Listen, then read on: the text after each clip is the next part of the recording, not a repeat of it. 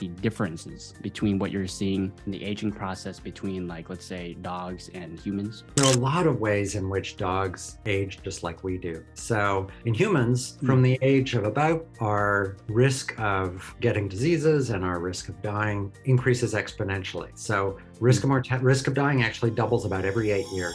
The Dog Aging Project is hoping to recruit 10,000 dogs across the U.S. for the study. Daniel Promislow is working on the project. So Dr. Promislow is a world-renowned expert on aging and has been a researcher in the field for over 30 years. He received a doctorate from Oxford in 1990 as a Rhodes Scholar. Daniel began his career in biology as an undergraduate at UChicago, got his PhD in evolutionary biology at Oxford, and after some postdocs was a professor first in genetics at the University of Georgia, and for the past 9 years now a professor of laboratory medicine and pathology and biology at the University of Washington. If dogs are spending time in an air-conditioned house all day more than we are, have you found that it's having a negative effect on their longevity? This is a really interesting question. We could spend a whole hour just talking about this. So the idea that a small stress can actually be beneficial when a big stress negative or deleterious. Feeding. So have you found 2 times a day seems to be safe right now, or safer than, 1 time a day? Or the pattern in the paper showed that dogs that feed once a day are also dogs that have fewer of certain kinds of diseases. I don't know if you heard it. Kind of reminds me, while I was doing research, reminded me of a story a few years ago. I don't know if you saw in the news, where a Florida man kidnapped a scientist, and he basically held him hostage so that he could find a way to make his dog be immortal.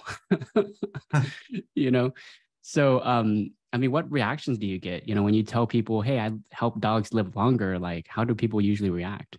Well, fortunately, no one has tried to kidnap me. So and even if they did, I wouldn't be able to make anybody's dog live forever.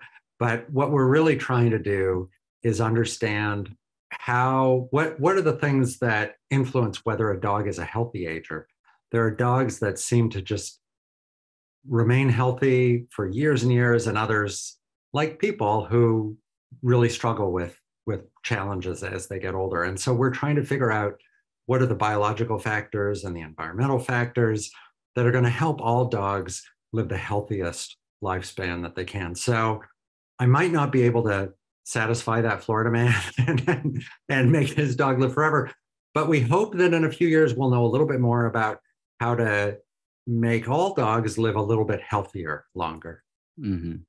So when you're in the streets, talking to people about it, are they like curious? Would you say their reactions are like happy you're doing this because they have dogs themselves? Like, what's the reaction? I got to say, I'm that guy who will stop anybody on the street who has a dog and hand them a card about the Dog Aging Project and say, hey, have you heard about this nationwide study of aging in dogs? It's open to every dog, no matter how young or how old, how small, how large. And most people are really excited to hear about it. They want to ask me questions about it. They want to know how they can participate. So it's not just about what we're trying to do, what we're trying to learn, but also, we're creating this community, and people are excited to become part of that community. So when I'm out there in the street talking to people with dogs, they're definitely enthusiastic. I can count on one hand the number of times people have said, sorry, not interested. Oh, wow. Really? That's amazing. So, you've made quite a name for yourself researching biology of aging with not only dogs, but also humans. So could you tell the audience a little bit about the differences between what you're seeing in the aging process between, like, let's say, dogs and humans? Yeah, well, I have to say we're really just beginning to learn about the difference between dogs and humans, but there are a lot of ways in which dogs age just like we do. So in humans, from the age of about 20 or so, our risk of getting diseases and our risk of dying increases exponentially. So risk of dying actually doubles about every 8 years as we get older and older. And the same is true in dogs, that pattern of exponential increase in the risk of diseases and of dying. So they show that similar pattern, and they get a lot of the diseases that we do as we age. But there's some really interesting differences. So dogs get cancer like we do. In fact, dogs are at greater risk of cancer for many breeds than we are. And many of those cancers show that dramatic increase in risk with age. But there are other causes of mortality that are really tied in with aging that we see a lot of in humans and not so much in dogs. So dogs somehow are protected from cardiovascular disease.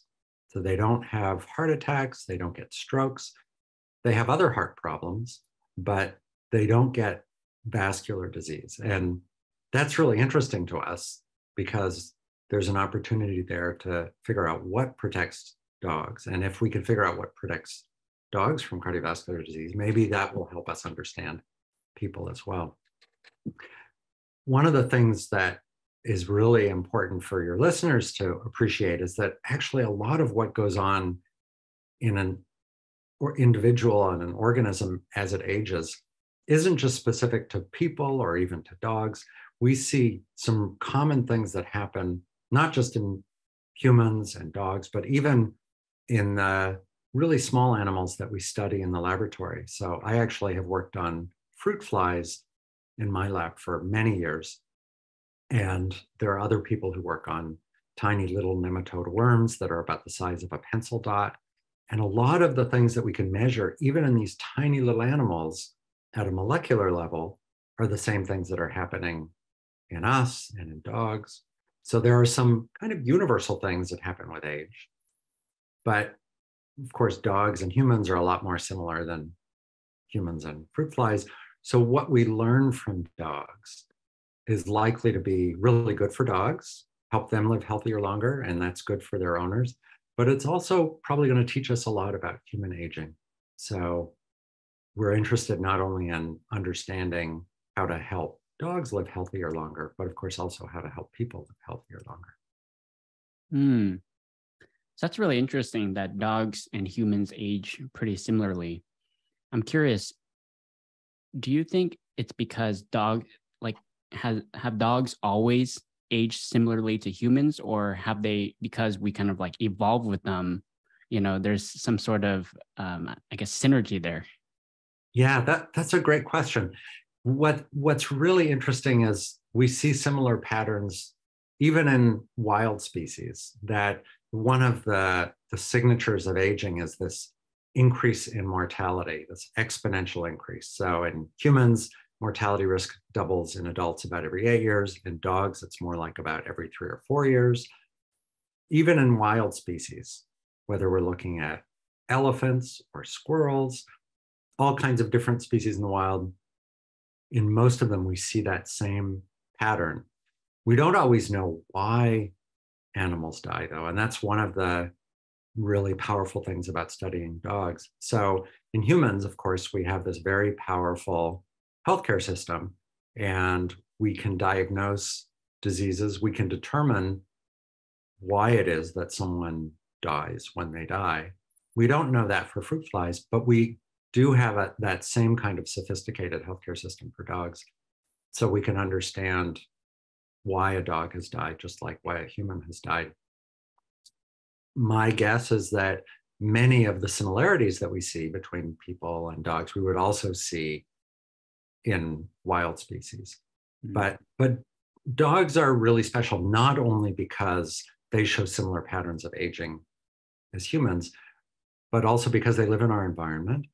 There are lots of risk factors in our own environment that influence how we age, things like diet and exercise, but also chemicals in the environment, and all aspects of the environment can influence how long we live. There are countries where people live for a really long time and other countries where people don't live so long, and that's due to environmental differences between those countries. Dogs share our environment, and in many cases, dogs spend more time in our home than we do because we go off to work every day. Dogs are there all the time. So there's also an opportunity not only to understand those biological similarities and differences, but also the environmental factors.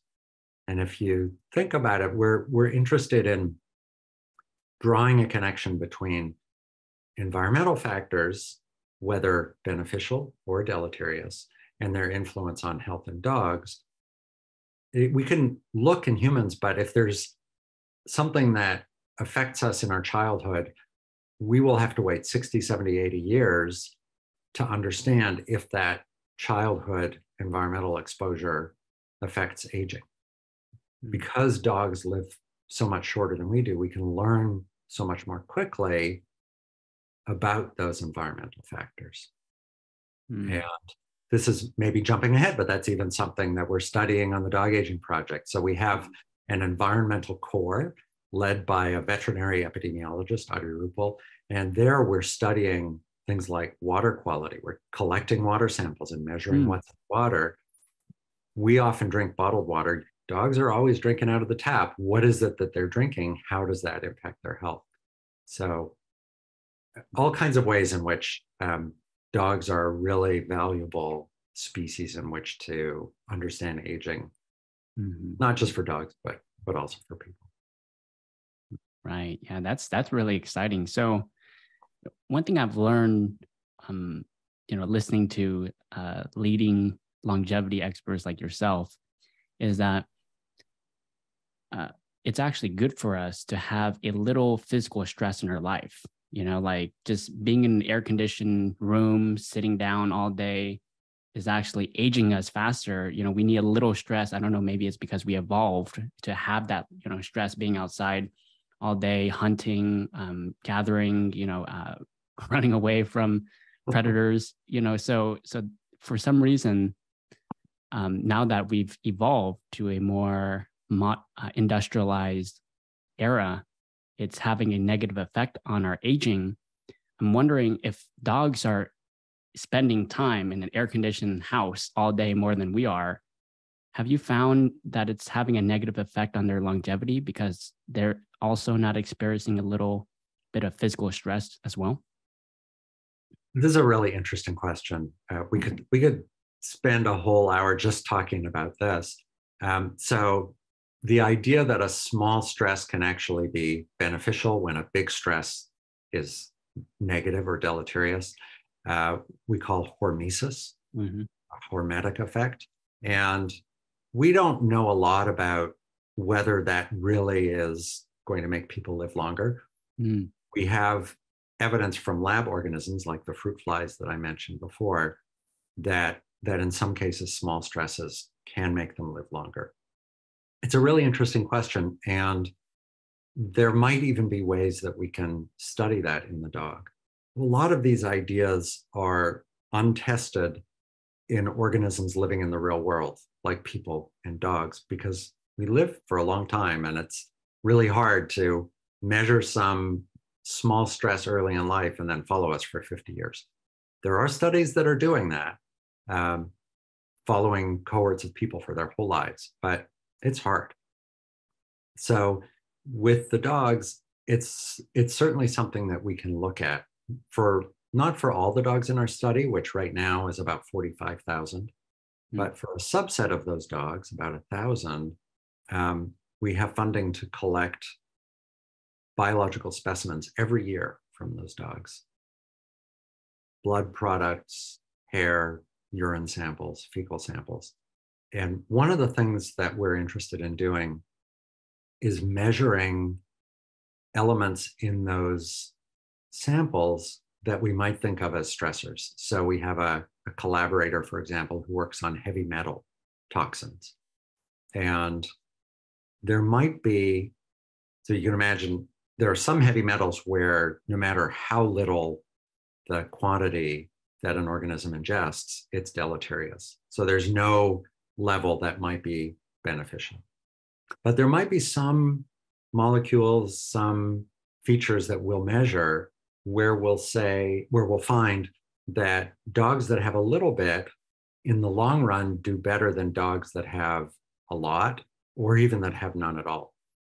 So this is, I guess, a long-winded way of saying I don't have an answer to your question yet, but it's a really interesting question, and I think we can answer it with the kinds of studies like we do, where we're tracking individuals over their whole lives, and we can go back and look for evidence of those stressors early in life. So one thing that people commonly measure in both people and dogs are some hormones that are indicative of being a little stressed. And we might find that a little stress is actually a good thing. And if we, a few years from now, when we've tracked dogs for long enough and we can look back at those samples and see how they did over time, if we find that that's true, you're the first one I'll call. Right. That'd be exciting to hear. So speaking about exciting, I mean, have you made any exciting or maybe even surprising discoveries during your research so far with the dog aging project? So we're now a few years into the data collection, and we've been doing a lot of work so far on the first year of data, and we've found some really interesting things. I should mention that I am one of about 100 people who's working on this project, and so I don't do all the research myself. I'm helping bring all the people together, and then we have this brilliant team of people who are doing all kinds of cool things. So, for example, there's a study that we published looking at patterns of feeding and how that's associated with health in dogs. So we know, for example, that some dogs are fed just once a day, give them all their food, and they eat it all up, and then they get their next meal the next day. Others are given 2 meals a day. And then there are some dogs, and I've certainly had dogs like this, where you leave the food out and they might nibble at a little bit. Some days they might not eat anything, and some days they'll eat a little bit through the day. It turns out that there are differences in the frequency of certain diseases in dogs that feed once a day versus multiple times a day. So, for example, dogs that feed once a day are less likely to be diagnosed with pancreas problems. So that the question then is why? What's causing what? And here's where we don't yet know. So in our first year of data, we have a lot of information about feeding behavior. We have a lot of information about health, but we don't know why they might be related. So we don't know if feeding once a day makes you healthier, or maybe it's the opposite. So, for example, I had a dog, it's no longer with us, who had pancreas problems. And after she was diagnosed with pancreatitis, the veterinarian said that we should feed her many small meals a day.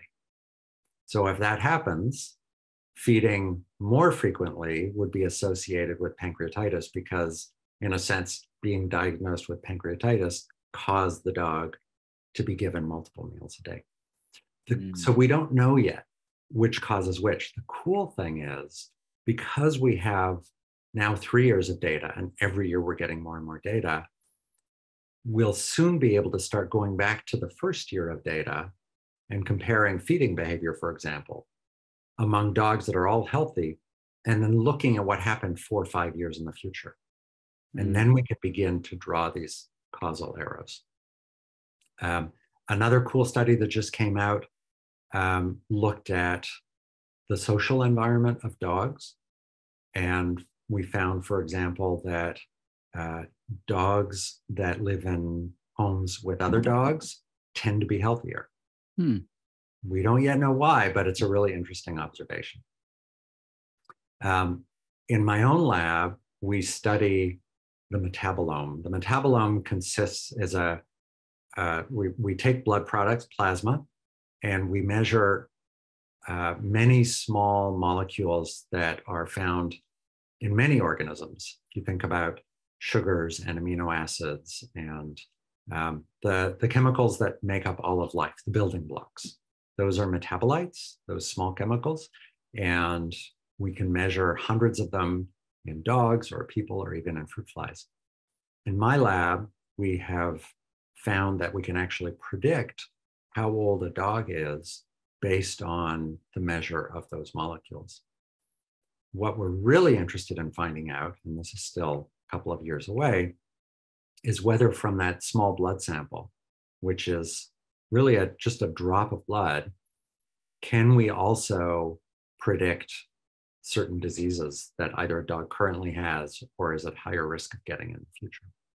So that's not yet published, but that's something that we're excited to be working on. So a lot of papers are coming out from the first year of data, and we're now moving into analyzing longitudinal data, tracking what happens to dogs over time. And if your listeners are interested in learning more, they can go to our website, which is dogagingproject.org, all one word, Dog Aging Project. And we actually have a list there of all the papers that have come out that talk about the various findings from our studies. Awesome. And we'll put that in the show notes. So I do want to unpack, some of the discoveries you talked about. So let's start with the feeding, like times of feed. So have you found an optimal time yet? Like 2 times a day seems to be safe right now, or safer than, 1 time a day, or just well, so leaving what the pattern in the paper showed that dogs that feed once a day are also dogs that have fewer of certain kinds of diseases.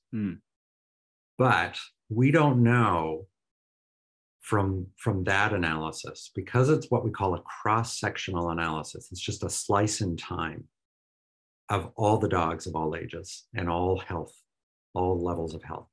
We don't know which is causing which. So we're pretty confident that feeding your dog twice a day or once a day, or even multiple times a day, if your dog is a dog that doesn't eat all its food at once, is fine. The one thing that we do know is a problem for dogs is feeding too much. So just like in people, being overweight in a dog is associated with increased health risks of all kinds.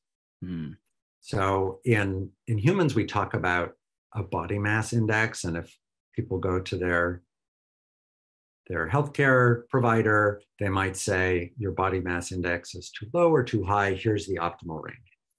In dogs, we talk about a body condition score that a veterinarian can give a dog. And similarly, there's too thin, too fat. We want a sort of Goldilocks happy medium. So that's something that we do know a lot about. Being a healthy weight is important. And in a few years, once we've been able to track these dogs over time, the ones that feed once a day, twice a day, throughout the day, we might be able then to determine whether there are health consequences of different feeding behavior. We also know, and this is something that we're working on, there is a genetic basis to feeding behavior. So there are actually genes in dogs that determine whether they're voracious eaters or they don't care much about food, whether there are certain kinds of food that they really want to eat.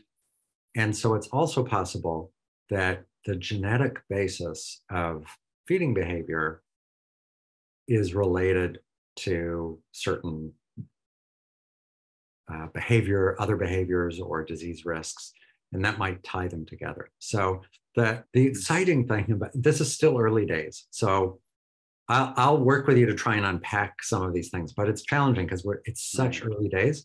But as we move into this longitudinal phase, when we're at 5, 6, 7 years in, we will be able to really unpack in a meaningful way how early life behavior, lifestyle, environment, genetics influences that long-term trajectory of your pet dog. Right, exactly. So this is kind of like a little off topic, but you know how Americans, right? There's about 2/3 of Americans are overweight. And so do we have data on how many dogs are overweight in the whole dog population in the US? We're working on that in our own population that we're studying of 45,000 dogs. There might be some statistics that I'm not familiar with. There are some data suggesting that people who are overweight are more likely to have a dog that's overweight. And it's certainly a problem. Veterinarians will tell you that when they see a dog that's overweight, they will encourage the owner to try and have the dog lose some weight. And some people, it depends on the human not giving as much food or certain kinds of food to the dog. But many people will tell you that the dog looks up at you with those puppy dog eyes, begging for food. And for some people, it's very hard to say no. Right. Exactly. Yeah. My dog's like that with carrots. Carrots. Pretty healthy snack for a dog. Yeah, definitely. Carrots and French fries. Fortunately, we don't Not such a healthy snack for a dog. Yeah, we don't give her human food. So okay, yeah, that's interesting, and that kind of makes sense because kids that have overweight parents are also more likely to be overweight, and so humans kind of see dogs as kind of like part of the family, so if you have an overweight person, they kind of see that dog as a son or daughter, like an extended son or daughter, so they're more likely to feed. So that makes a lot of sense. Okay, and let's talk about social connection. So I mean, with humans, right, I think it's kind of evident now that people who are more socially connected are more likely to live longer. And so are we able to draw some inferences like, hey, what's working for humans, it might also work for dogs as well, with longevity? Yeah, I think we will eventually be able to do that. For now, we just have these interesting observations that lead us to want to design new experiments or new questions. Mm-hmm. So we find that dogs that are living in homes with other dogs tend to be healthier. Interestingly, dogs that are living in houses with kids tend to be less healthy. And we don't know why. One possibility is that people who have both kids and dogs will prioritize taking a child to a healthcare worker before they'll take the dog to the vet if they have to choose between the two. So maybe dogs in homes with kids are less likely to be taken to the vet. We don't know. The social interaction with other dogs is really interesting. And because of all the molecular biology that we're doing, one of the things that we're excited about is to see when we find correlations like that, can we use our molecular biology to tease apart the mechanisms that might be driving that? Yeah, so that's one of the things that we're asking about now. At this point, it's just an observation that leads us to then try to figure out, well, what's the next best question that we can ask to try and tease this apart a little more, to try and figure out, well, why is it that dogs that live in homes with other dogs tend to be healthier longer? I can tell you, we have a dog in our home, and most of the time he's by himself. But when our daughter brings over her dog, our dog is the happiest dog in the world. And he's a pretty anxious dog. But when our daughter's dog is around, he just seems to lose all of his anxiety and seems to be really happy and healthy. And so it's easy to imagine that for our dog, if another dog that he liked a lot was always around, he would be a lot more active. He'd be less likely to hide under the bed, which he likes to do. He's a very anxious dog. So I could easily imagine why he would be healthier if he had another dog around. Does that kind of make you want to get another dog? It certainly makes my wife want to get another dog. Make me want to second guess. My wife talked about it quite a few years ago about, oh, we should have another dog. That was when it was just our dog. And now, fast forward, we have 2 kids, or, now she's not talking about it anymore because we got our hands full. Yeah. But, yeah, that might, you're kind of persuading me to get another dog. Yeah. So that's interesting. One thing I'm thinking about is the impact genes have that influences, longevity. So have you found, let's say, a link between genes influencing aging that, the public should know about, whether it be in dogs, but also humans? Yeah, so this is a really important question. And it's a really important topic for the Dog Aging Project. I think of the overarching goal as the project is to understand how genes and environment shape healthy aging. And in fact, we have a whole team of people who I met with yesterday who are dedicating their effort to finding genetic signatures of healthy aging and behavior in our dogs. And it's pretty early days. So far we have about 7,000 whole genome sequences from the dogs in our study out of 45,000. That seems like a large number, but to identify genes that influence a complex trait like lifespan is really hard because there are probably hundreds or thousands of genes that play a role, each of which has a very small effect. To tease apart that effect, you need a very large sample size. So I will say 7,000 is a great start, but we want to get just as high as we can in terms of numbers of dogs sequenced.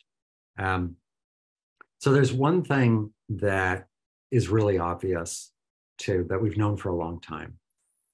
And that is that larger dogs, large breed dogs, tend to be much shorter lived than small breed dogs. And the size is determined by genes.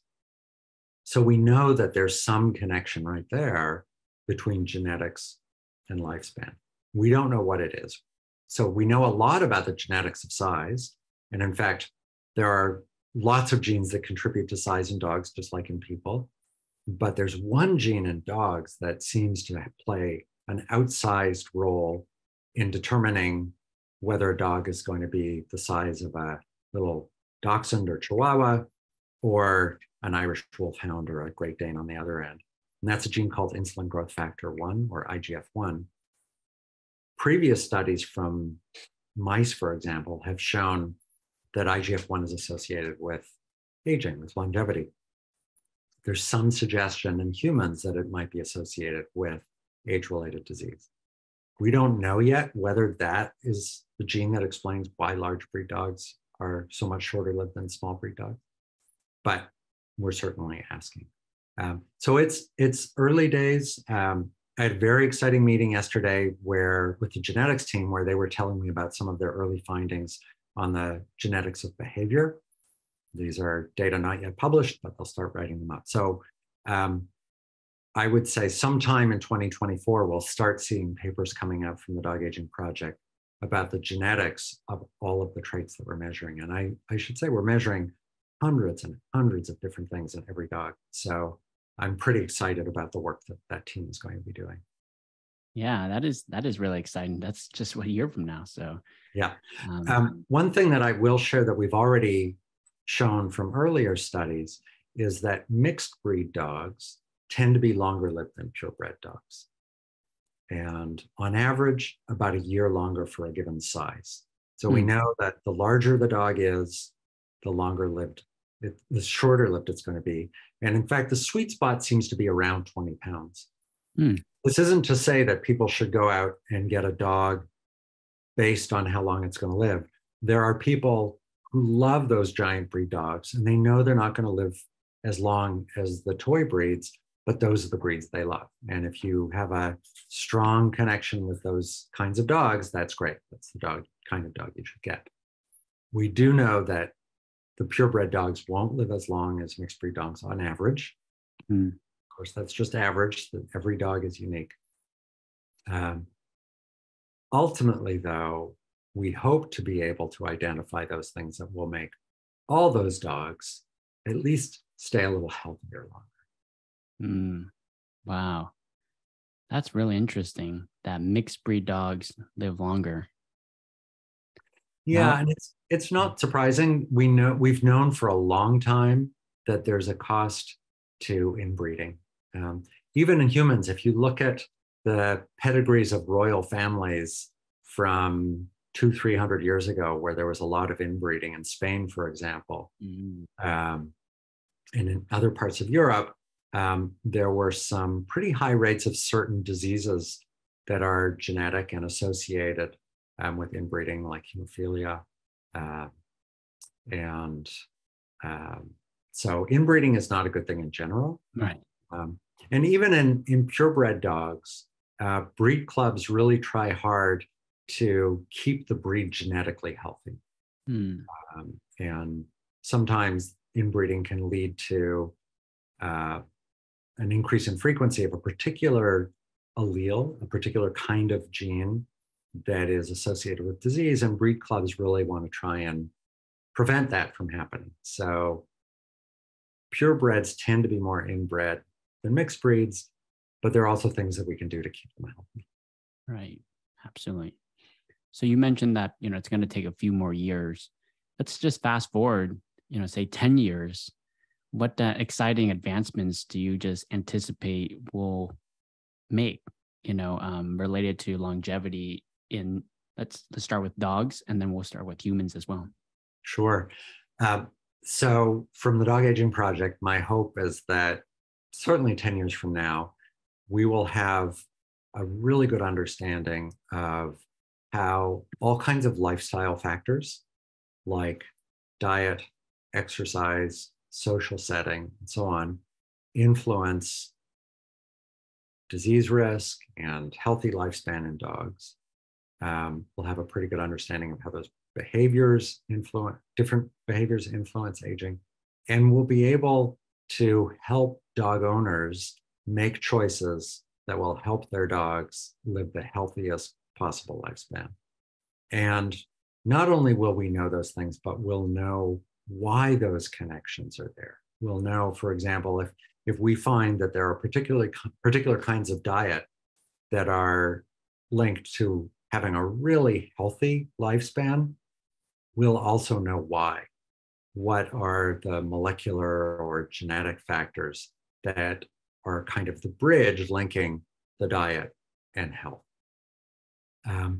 And at the level of those molecular factors, my hope is that we will also have what we call a precision medicine for dogs. So in humans, we talk about precision medicine as a way of, first of all, recognizing that every human being is unique. And so if you have some problem, you go to the doctor, you have even a cold or whatever, some disease, you go to the doctor, that in a precision medicine context, the doctor might be able to say, given your genetic background or given your biochemistry, here's the drug that's going to work well for you. Here's the dose that's going to work well for you. And maybe even here's the diet that's going to be best for you. So part of what we're doing is trying to develop a kind of precision medicine for dogs so that veterinarians can use some, what we hope will someday be simple molecular tools that will be in a box on the counter in a veterinary clinic, and be able to not only diagnose the dog when it comes in, but also to choose the best treatment for that dog based on the molecular discoveries that we and other scientists and veterinarians working on these problems will have made 10 years from now.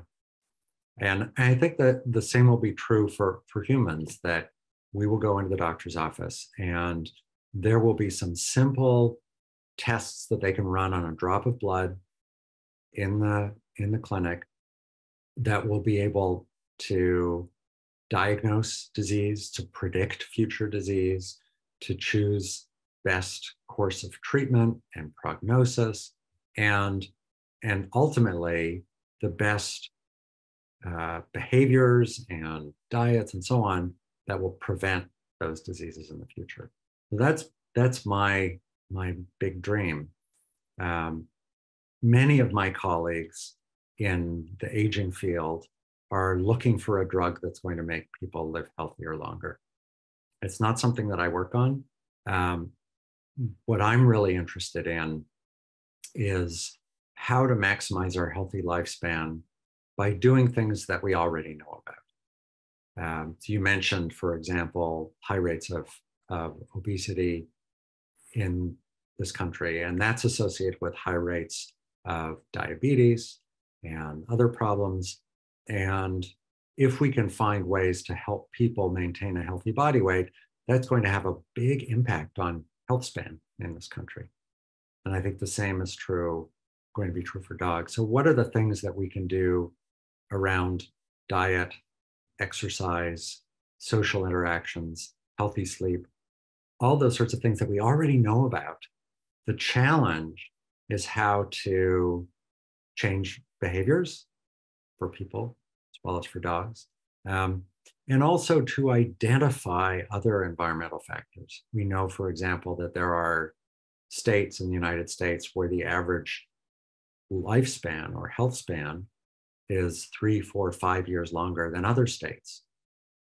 How can we make all the states be like the states that have the longest health span? So that's my kind of big picture goal, that 10 years from now, we will know what those factors are that make both people and dogs the healthiest they can be, and we'll have good strategies for implementing those factors.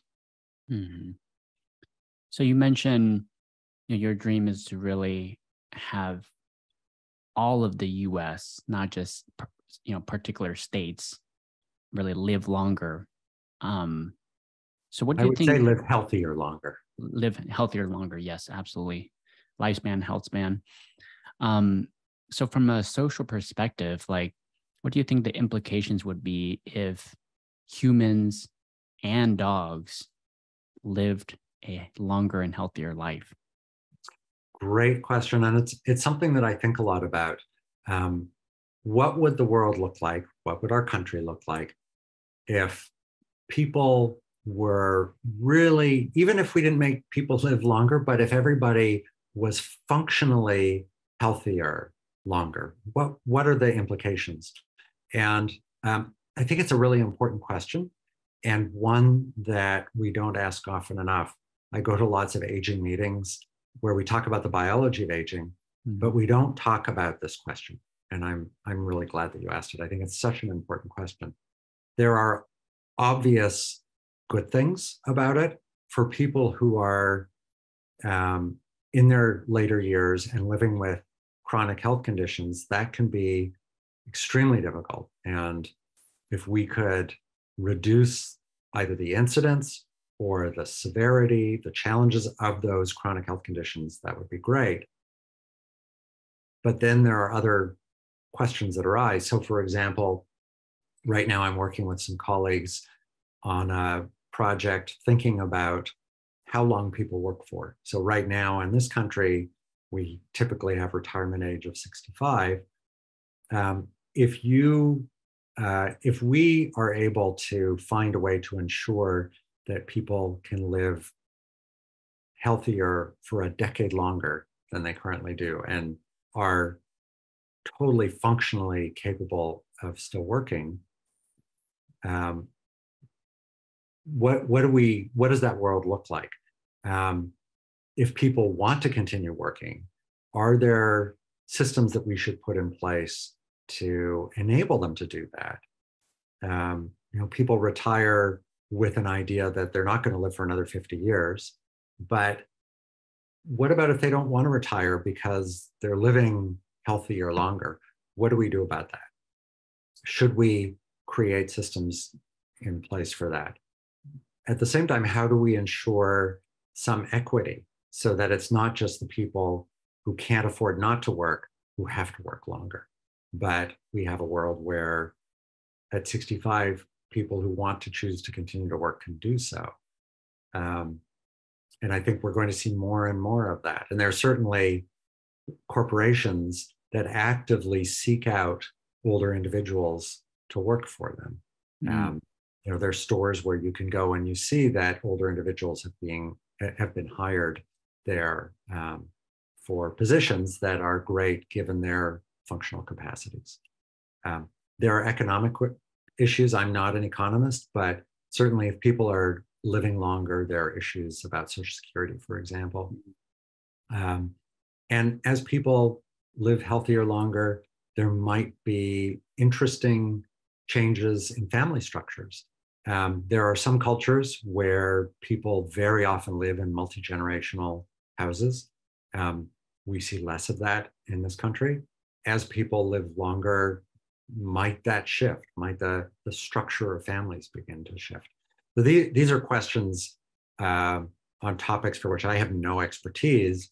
So I can't contribute to the answers, but I'm excited to help try to bring people together in the same room to begin to really think hard about these questions. And I don't know if my colleagues who are working on this are going to have a pill that people can take once and their health span is going to increase 10 years. But if they did, and we suddenly saw that, that would have not only big biological implications, but big social, economic, philosophical, cultural implications. And so I think it's a really interesting time to be thinking about these things. One last point I'll make. When I began working in aging, which is back in the late 80s, early 90s, I remember going to meetings where people were just beginning to make discoveries about genes that could dramatically increase lifespan in nematode worms. And people would say, and we hope that someday these discoveries might help us take a product to the clinic, to clinical trials. There are now many clinical trials motivated directly by discoveries from geroscience. People are testing drugs to see if not to make people live longer, which would be a very long study, at least to improve healthy aging. And so the time has arrived where people are studying aging in clinical trials in people as well as in dogs. And so I think it's a really good time to begin these other conversations about, well, what if we're successful in that endeavor? What are the other implications? And are there things that we should be doing now to plan for those potential implications? Mm-hmm. Yeah, it's really exciting times. I mean, we really don't know what's possible at this point. And, I heard from someone else, I forgot who was it, but they said the biggest thing you can do right now is don't die, because as technology is exponentially speeding up, you just want to be on that curve with technologies. That way, you can live longer at the pace that technology goes. And if you die, then, you can lose out on that. So, we really don't know what the future holds related to this, because technology is with AI now, nanotechnology. I mean, it's really exciting times. Mm-hmm. It is. I would reassure your listeners that we also know more than ever, we know a lot about how to stay healthy now. Mm-hmm. And so we could worry about the future and whether we're going to get there or not, but there are things that we can do now that will maximize our enjoyment of life right now that might also help us stay healthier longer. Healthy diet, exercise, healthy sleep patterns, social interactions. We know all of those things help us be healthier now and enjoy life now, as well as probably improving our health span as well. Absolutely. And let's break that down. Let's talk about practical tips, for people. So, we'll break it down with dogs, and then also, what the research says with humans. But what are some practical tips, related to, you mentioned diet, sleep, exercise. So can you talk about maybe like the optimal sort of realm people should be in related to each one of those categories? Let me preface this by saying I'm not a veterinarian, and so I can't give veterinary advice. And so I really speak just as a dog owner and someone who reads the literature. And I think the simplest things that we can do are to help our dogs maintain a healthy body weight. And if you're not sure what that is, ask your veterinarian what the optimal weight for your dog is, and do what you can to help your dog maintain that weight. It really, there are some dogs that will just naturally eat as much as they want, and that turns out to be enough to keep them at their optimal body weight. If you have a dog that will eat as much as you give it, it's really important for you to be very conscientious about helping your dog to keep a healthy weight. And then the second most important thing I would say is exercise. And different kinds of dogs need different intensities of exercise. But the great thing about exercising your dog is that it's also an opportunity to exercise yourself. And whether that's, there's some people who will go run with their dogs. There's some people who have a dog that can't walk and they'll carry it around outside. But I think those are really the two big things: healthy weight and exercise. A lot of people ask about what kind of food they should feed their dog, and that's something about which I don't have exercise. There are veterinary nutritionists who know a lot about that, but I'm not one of them. So I will stay away from that debate. But certainly healthy weight, exercise are both good. And then keep in mind that every breed has its own risk factors. You were asking me earlier about genetics, and one of my co-founders, our chief veterinary officer, Dr. Kate Creevy, likes to tell her students that when a purebred dog comes into the clinic, the first thing you do is a genetic test with your eyes. Mm-hmm. You look at the dog, and if the dog has a particular complaint and it's a Chihuahua or a Golden Retriever, your diagnosis might be very different because they're at very different risks of different diseases. And so it's also really valuable, if you know what kind of dog you have, to ask your veterinarian, what are the kinds of diseases that my dog is at risk of? And your veterinarian may have really good advice for how to help your dog, how to protect your dog from those diseases, or how to treat your dog if it's suffering from one of those diseases that's particular to that kind of breed. Mm-hmm. Absolutely. So when you say exercise, I know that every breed needs different intensities. So what's kind of like the bare minimum? Like, do they need to walk for 30 minutes a day? Like what should they at least get in exercise daily? I don't have a good answer for that. So I don't have a well-founded opinion, and so I won't say. What I can tell you from our own studies, and we've written papers about this, is that as dogs get older, they tend to exercise less. Mm-hmm. And I certainly anecdotally found that in my own dogs, that the optimal amount of time and the optimum intensity is going to change as your dog ages. It's very natural as your dog gets older to want to not walk or run as fast and not as long. And you can respect, what your dog is telling you. So the younger dogs are going to be capable of exercising more and might want more exercise. It's also complicated because the answer of how long to exercise your dog and how intensely is really going to depend on the breed of dog. There are some dogs that are relatively exercise intolerant, the flat-faced dogs or brachycephalic dogs. Some of them have breathing problems, and if you exercise them too intensely, that you could run you into problems.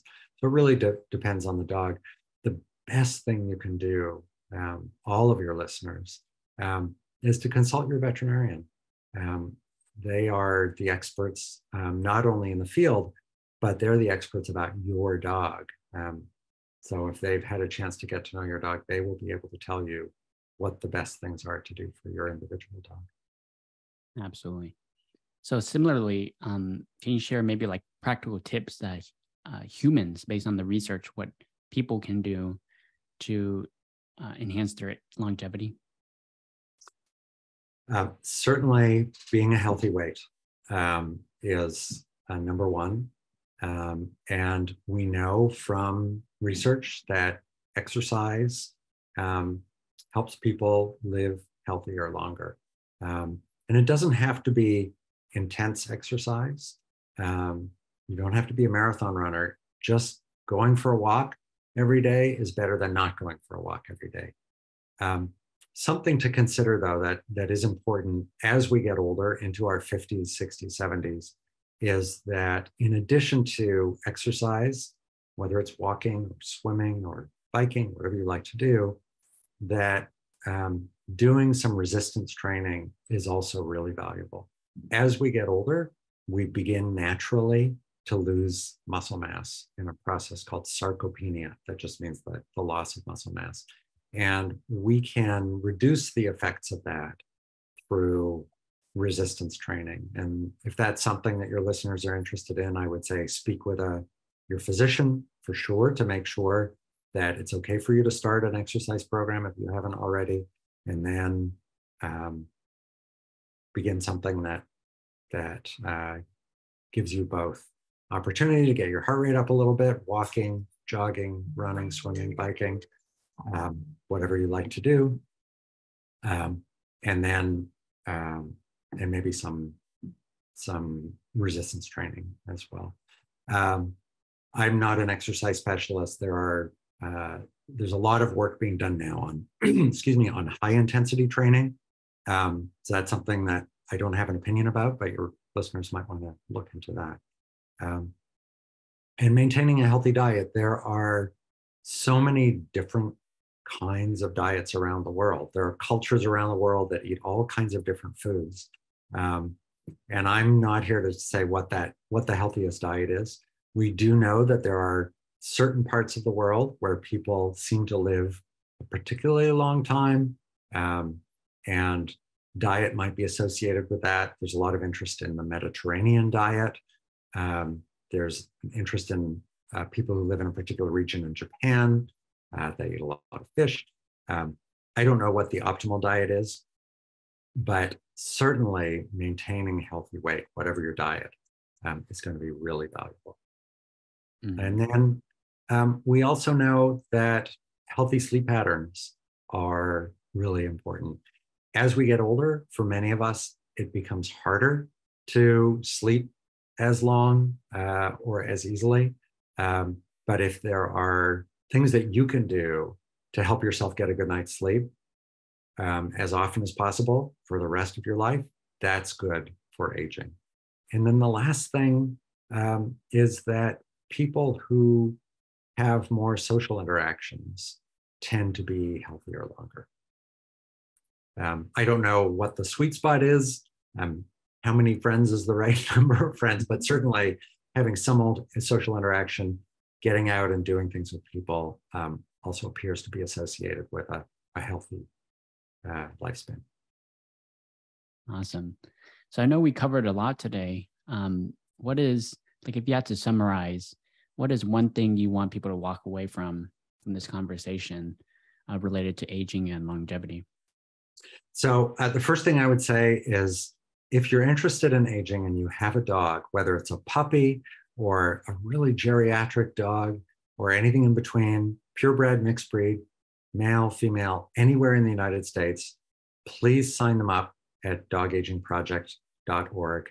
Doesn't cost anything, and all of what you share with us will go towards science to help us understand how to ensure that all dogs are healthy agers. And then the last thing I would say is that there are things that we can do starting today to help ourselves live the healthiest possible lifespan: diet, exercise, sleep, social interaction. And we don't need to wait for that magic pill that may or may not be discovered sometime in the future. But even today, there are things that we can do to help everybody in our country and around the world live the healthiest possible lifespan. Awesome. Well said. Thank you, Dr. Daniel Promislow, for making time to really join us in this conversation today. And where can people find you? So they can find me at dogagingproject.org. If you'd like to reach out, there's a button, a contact us button. And if you send me a note, it will be sent to me. If you have any questions, don't hesitate. Awesome. All right, everybody. I hope you enjoyed this conversation as much as I did. I will see you in the next episode. Thank you so much for listening and watching. Talk to you soon. Bye. Thank you so much. Really appreciated it.